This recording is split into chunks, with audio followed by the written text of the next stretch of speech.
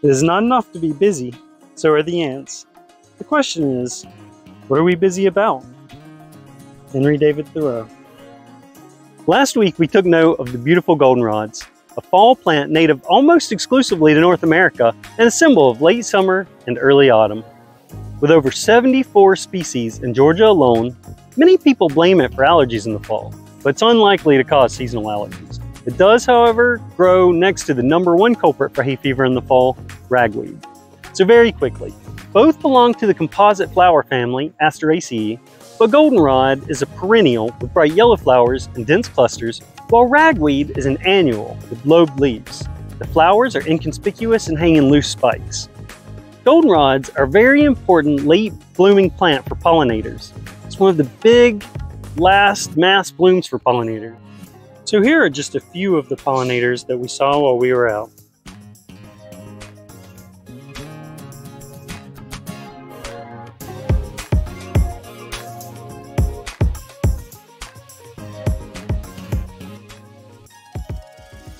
And a very important host plant for over 200 recorded species of butterflies and moths. They also host many other insects that use the stems or leaves.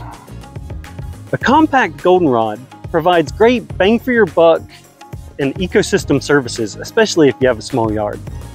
The vibrant goldenrod bloom sometimes captures the attention in fields and roadsides, while their insect community goes unnoticed.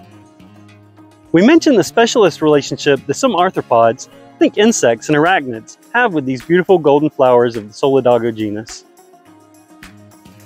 This is the goldenrod leaf miner. This tiny beetle starts its life journey within the very leaf of the goldenrod, creating these unique trails we see. And then there's the goldenrod gallfly, architect of nature.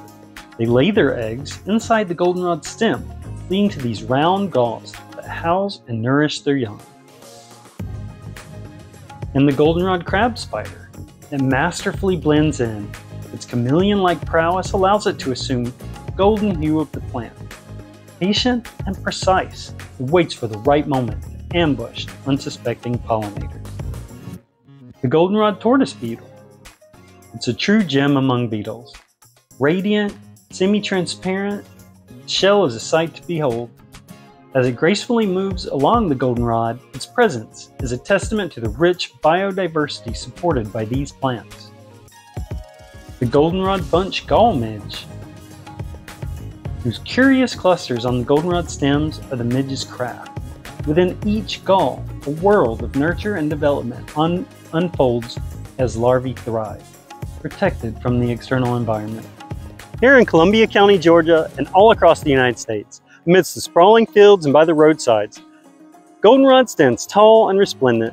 But as we've seen today, it's not just a plant. It's a world of interactions, of life and survival, of beauty in both the seen and the unseen. And as autumn continues to unfold, stay with us as we explore the ins and outs of the outdoors. And as always, please like and subscribe.